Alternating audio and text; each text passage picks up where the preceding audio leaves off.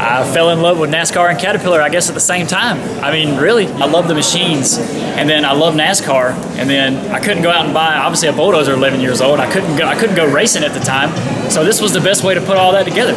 So you got Caterpillar the machine and NASCAR, and you combine, and this is what happened. My father took me to Caterpillar dealership after Caterpillar dealership, and me climbing up on the tractors. They took me to my first race.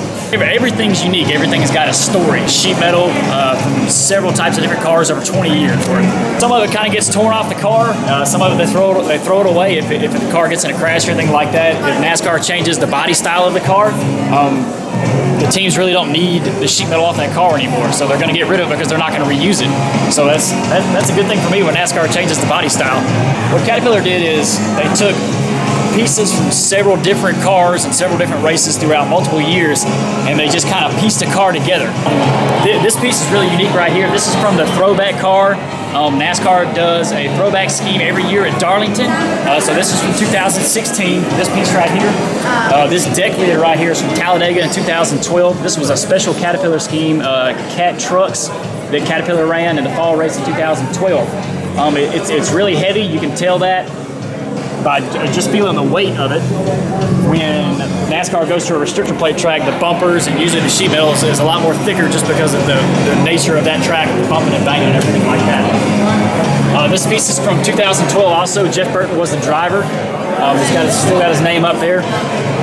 This car was involved in a crash actually with Ryan Newman. You can go back and look at that on YouTube. So this is right before NASCAR changed the body style, so that's how I ended up and got lucky enough and got that roof right there. Different pieces. This is one of the older pieces I have. This piece right here is from David Green when he was the driver. You can see it was still the Winston Cup Series. That piece is from 1998, so that's the oldest piece of sheet metal that I have.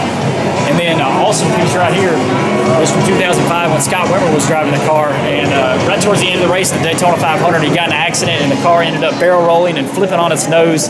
And you can still see the scrapes right here of when the hood scraped against the at the track at Daytona there. So that's an awesome piece. Yeah, it's really surreal.